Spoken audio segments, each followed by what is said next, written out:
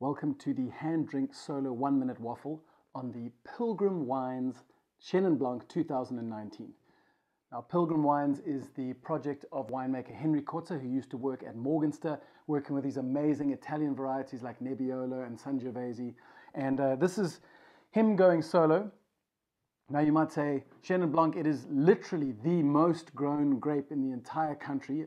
About 17.5% of all grapevines, wine grapevines in South Africa are Chenin Blanc. So why is this special? Why are you bringing this to us? Well, first of all, because Henry Cotta is an incredibly interesting winemaker. He happens to be the first winemaker in the country to have bottled a Trousseau, which is a grape from Jura. That's his red wine, which you can seek out.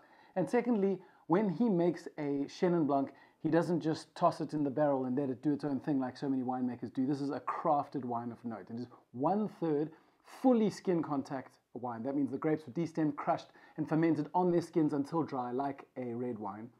Then there's 1/3 whole bunch, and then there is another third that was destemmed and fermented and separated from skins. But this is just an amazing wooded white, and I implore you here, when people talk about, you'll hear wine snobs and fancy folk talking about a shy wine or an introverted wine, or this is a wine that takes a while to emerge. So if you can, pour yourself a glass, put the bottle away for a few hours, and come back to it. Even better, wait until day 2 and see how this wine explodes. It is absolutely huge.